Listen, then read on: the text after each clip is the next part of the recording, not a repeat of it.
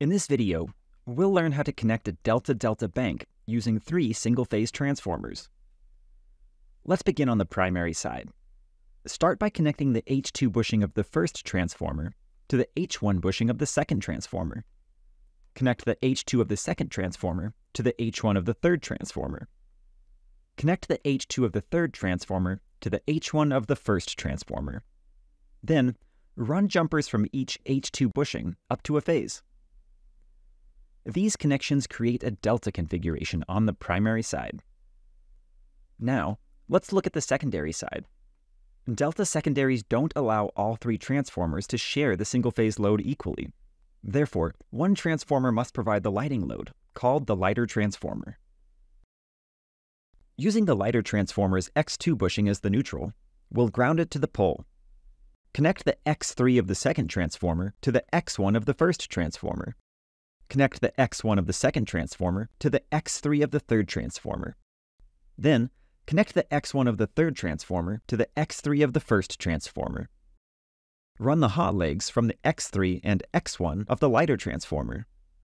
Finally, place the power leg 1.5 coils from the neutral. For this example, we'll use the X1 bushing on the third transformer. This is now our power transformer. Let's say you're a troubleman called to a service where a customer has lost power. While inspecting the delta-delta bank, you notice the cutout to transformer 1 is open. After further inspection and testing, you determine that transformer 1 is no longer usable, so you request a replacement transformer. However, the customer requests that the power be returned immediately. In this scenario, you can reconnect the delta-delta bank as an open delta connection and continue to run power to the customer.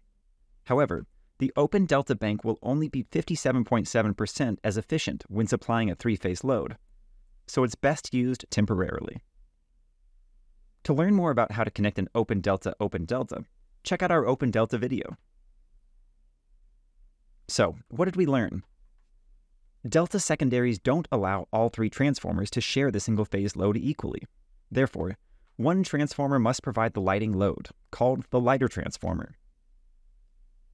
A delta-delta bank can be reconnected as an open delta to restore power temporarily. Remember to always check your voltage and rotation according to company procedures.